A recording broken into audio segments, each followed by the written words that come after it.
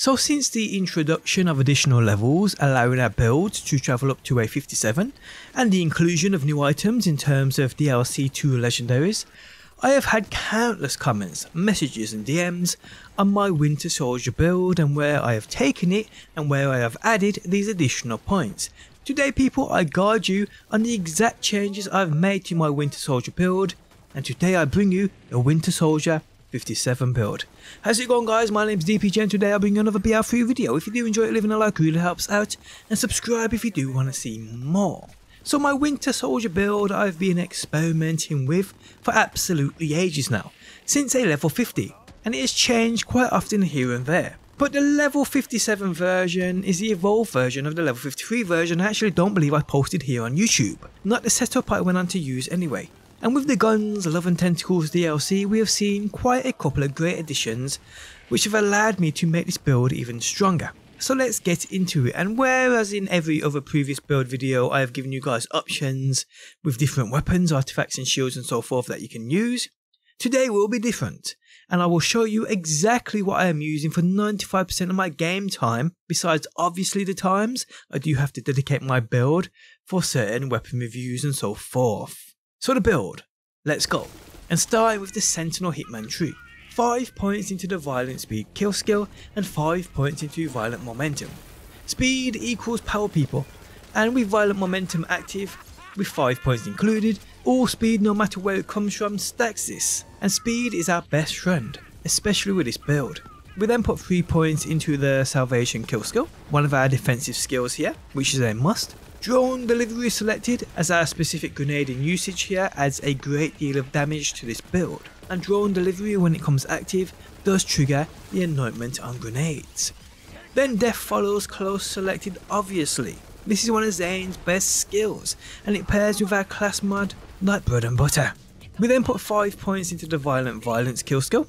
This increases our fire rate by 25% and lasts 15 seconds plus any additional bonuses. We then put 4 points into Plain Dirty. This is another kill skill. What this does is after a kill it gives us a 60% of a chance to fire an extra projectile within the first 5 shots. This obviously works wonders on some weapons but not so much on others, but weapons with small mag sizes but offering great higher damage like shotguns, snipers, pistols and so forth, this is amazing on. We then put 3 points into Good Misfortune. This is another kill skill, and after killing an enemy this grants increased action skill cooldown up to 18%, which is quite a lot. We then have the Scene Red selected. This, upon activating any of your action skills, automatically activates all of your kill skills. So all of the kill skills I just mentioned are activated upon you activating any of your action skills. And because we are using 2 action skills with this build people, most of them double up and stack.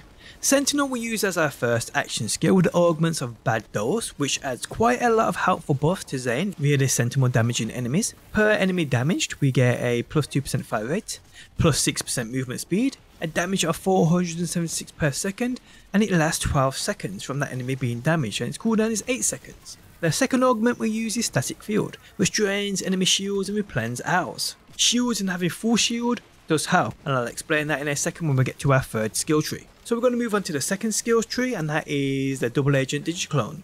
5 points into Synchronicity here people, which gives us 20% extra damage per action skill we have active. For the most part both will be active, so that's 40% extra damage from this alone. We then put 3 points into Prey, which gives us a 25% increase over standard magazine size, which is definitely beneficial. We then have 5 points into the Donnybrook kill skill. This after a kill gives us 19% extra gun damage as well as 3.1% of our health back per second. So with Synchronicity and Donnybrook selected we get close to 75% extra damage from these alone, which is just crazy. And we then finally on this tree we put 3 into Duct Tape Mod, which gives us a 12% chance to fire a grenade upon our first shot. This grenade we shoot also triggers the anointment on our selected grenade, which we will get to in a second.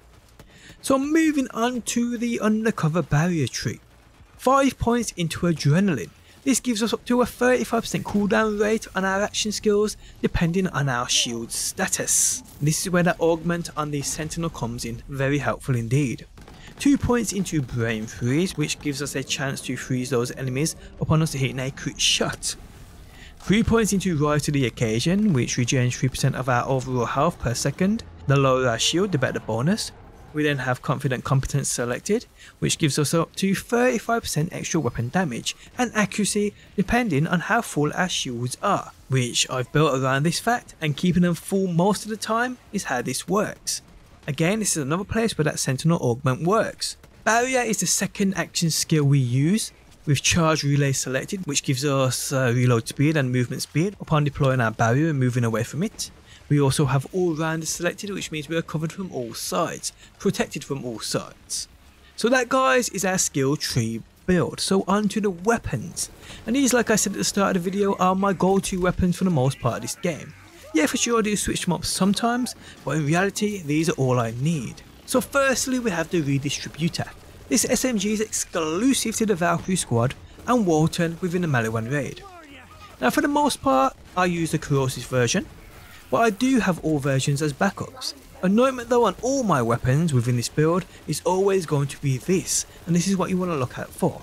While Sentinel is active, gain 100% of bonus cryo damage. This basically doubles up our damage as standard without any other effects coming into play. When those effects do come into play, it gets even crazier. Now this SMG is just a mobbing machine. It destroys all, especially when enemies are grouped up. And to be honest, it's a part of most builds I do see nowadays. Next up we have the Sickle. This again I have all variants too, and I do sometimes switch between them. The Sickle is a weapon you obtain from the Warden located upon the Anvil within Eden 6. Now this assault rifle is basically one of the best shotguns in the game, and yes, you heard that right, as crazy as it sounds, that's what it is. This assault rifle is one of the best shotguns in this game. It is an utter monster. We then have the Lob Shotgun.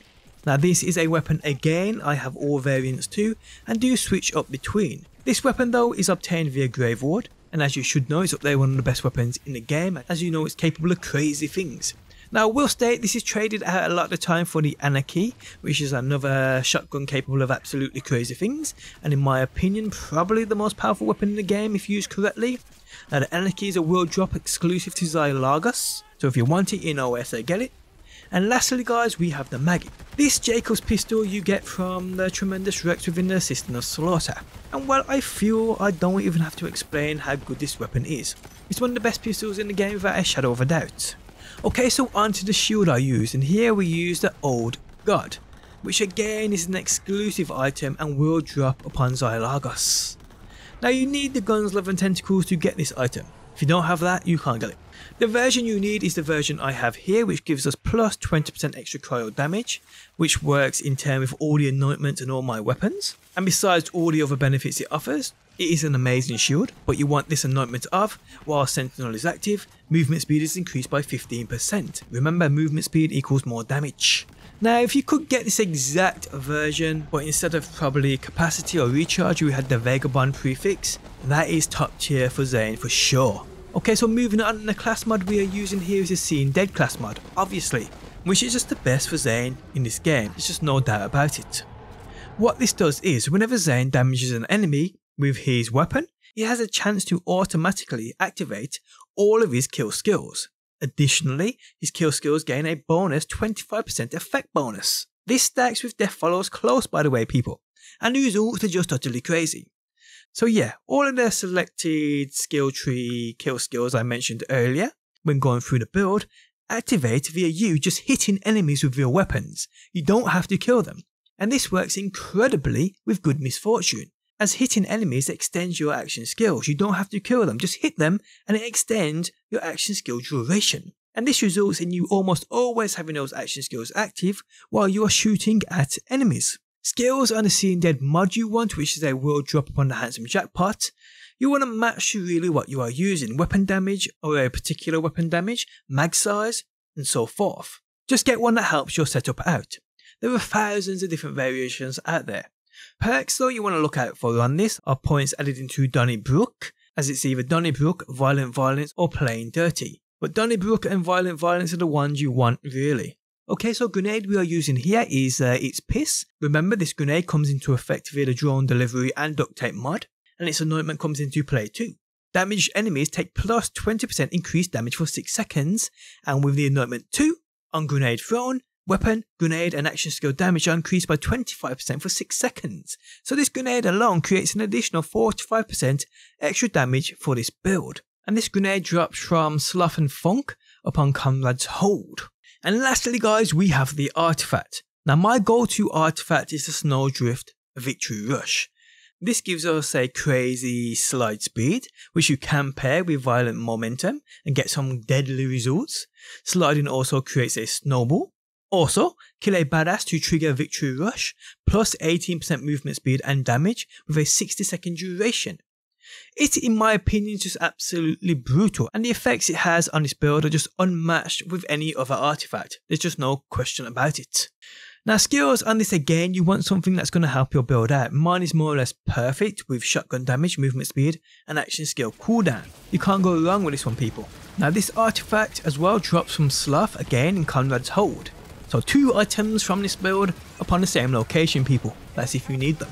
And people, that is the Winter Soldier 57 build. And the results in reality are just unmatched in terms of 99% of other builds out there which I have tried and tested. The damage output on this build alone, guys, is 276% over standard damage. And people, that's without including any extra damage in terms of generated damage via movement speed. And we have an additional 65% movement speed at least, which comes into play. And that's not including the benefits at all, and speed stacked via the Bad Dose Augment and the Artifact. So we could be looking at over 100% additional movement speed at least with this build.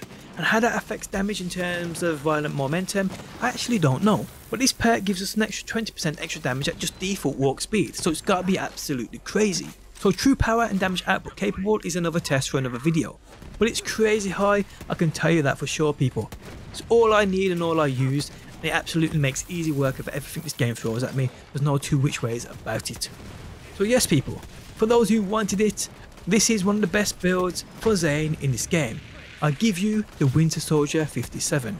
A name, by the way, originating from one of my favourite Marvel movies, and the fact Trial plays a massive part in this build. On that note, guys, we have come to the end of the video. If you guys enjoyed it, leaving a like really helps out. If you're new around here and want to see more Borderlands, be sure to subscribe, and if you never want to miss a video I upload, you can turn notifications on by hitting that bell button. But guys, thanks as always for stopping by. Hopefully you enjoyed the video, and hopefully I will see you on that next one.